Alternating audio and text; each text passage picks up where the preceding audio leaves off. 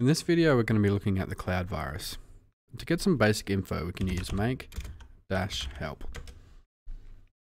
As we can see here, the cloud virus is a malware which enables you to combine your target CPU speed with your own CPU speed, resulting in faster actions.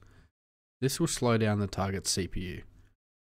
What this means is when you upload a cloud virus, wherever it is uploaded, the CPU is cut in half for that victim, and the half that is lost is sent to you. So you're effectively leeching 50% of your target CPU to use for yourself.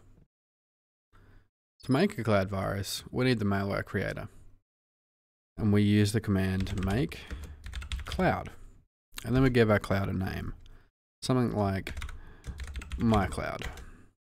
To show you how the cloud virus works, we're going to remove the malware creator from the tutorial. Let's start now without the cloud virus. If we use remove mal, we can see it's going to take 91 seconds to remove the cloud virus. Let's cancel that. After we upload the cloud virus and delete our logs, and retry the command. Now it's going to take 87 seconds. How the cloud virus works is once uploaded, you don't need to install it, it just works automatically.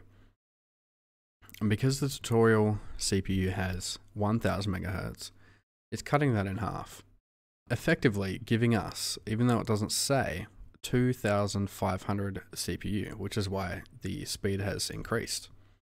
And at the same time, because we are leeching that 500 MHz, the tutorial is then slower.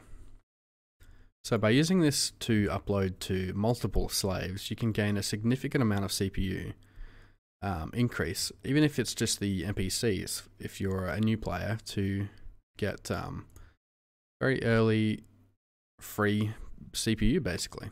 And that's how the cloud virus works.